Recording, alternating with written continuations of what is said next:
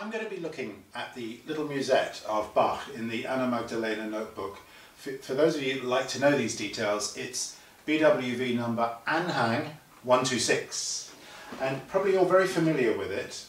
5-finger position, right hand.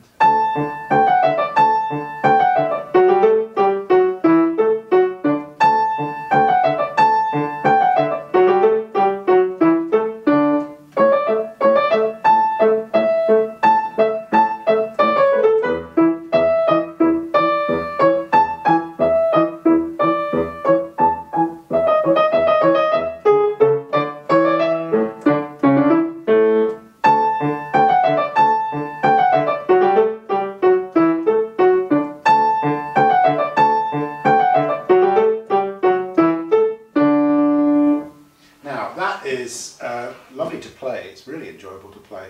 I remember once hearing Rosalind Turek do that as an encore.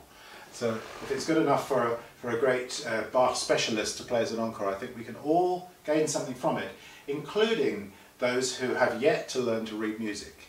And I'm going to show you a way that you can, if you're a teacher of piano, use this to get somebody really moving across the keyboard freely. We need to first understand how to play a 5-finger position. So I'm going to go into the key of D major and play a 5-finger position in this octave, up and down.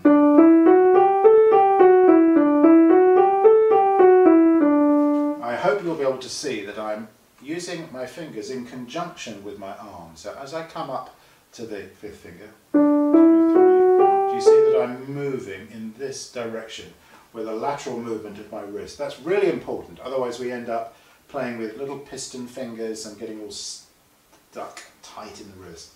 So we move across. Now if we can do that freely, we don't need to read the notation to be able to appreciate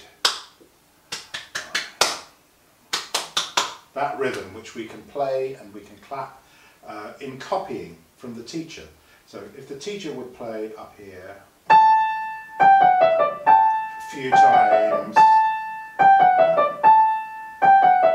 the pupil should be able to do that as a response. We call it echoes. So the teacher plays, it could even be in this octave, and the pupil copies that in the above octave. Once they've got that coordinated and right, let's move down to the lower octave and do the same thing with, which could be broken down. We could break it down like this. Just the first part, or until we can do that.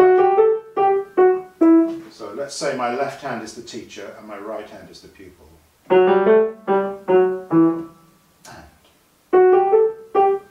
And maybe the teacher will need to do it again, and the pupil will need to get it improved until they can do it so that the teacher's version and the pupil's version match exactly.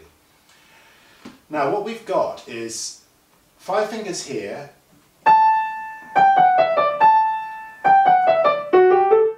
and then 5 fingers down there, then back, the same hand position. The difficulty with this is moving from one hand position to the next. So my way of using this piece for beginners is to have them play in one octave, not to have the skip from one octave to the other. So I'm going to play this hand position,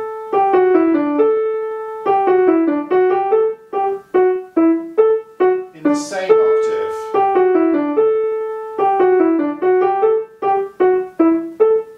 to start with. Now, what about the left hand? Well, the left hand has to do broken octaves here, then it joins in with the right hand in that. This is the original. So now that's 2 difficulties, but if we add 1 difficulty at a time, what I'm going to do is to play my right hand only, then hands together, right hand,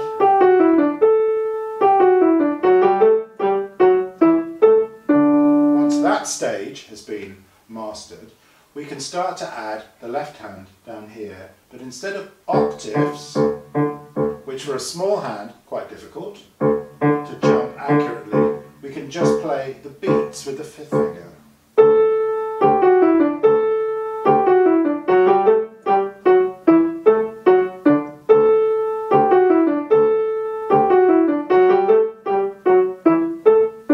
Before then splitting the octave up in the left hand.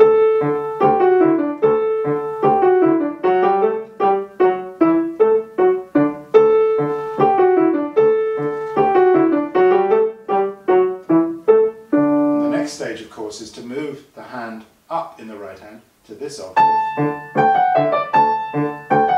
and practice the landing, because we need to be able to release the keyboard here and land with 2/3 fingers on the F sharp. Once that's been mastered, again, step by step by step, we can then play. And again, I've got a join from these two thumbs to the fifth fingers. Quite a lot of coordination to deal with all in one go, but if we break it up, you'll find that you can actually teach that piece very successfully without looking at the notation at all.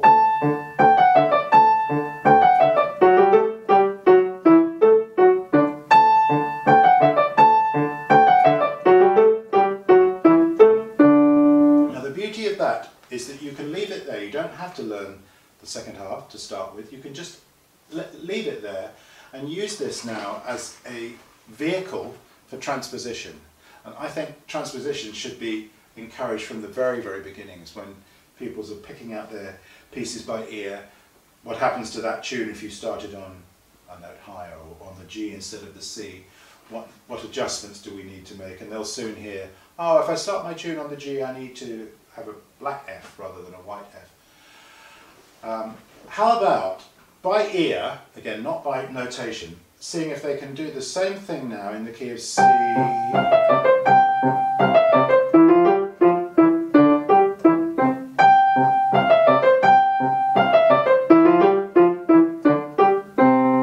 here it is now in the key of E.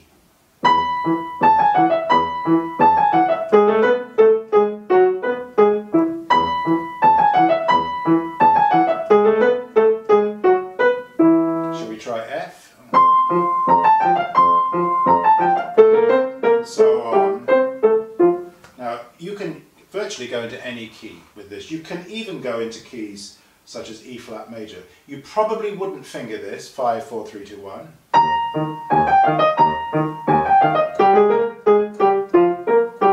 So I would suggest leaving out those keys, but you could do a whole variety of different keys for transposition. Now, what does transposition do?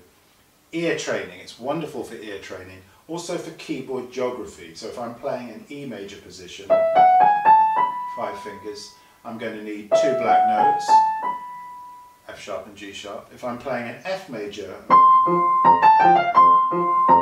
I'm going to need a B flat, so my 4th finger will be black note. What this does is just develop those skills from the very, very earliest stages of learning, plus you get all this beautiful negotiation of the keyboard from high positions to low position, all without the need for notation. So do try that out. You'd be amazed at what you can teach by pattern and by, I don't hesitate to use the word copying. It's not really copying, it's understanding, it's by rote. Teacher plays, the pupil responds as an echo. And pretty soon you can have some amazing things going.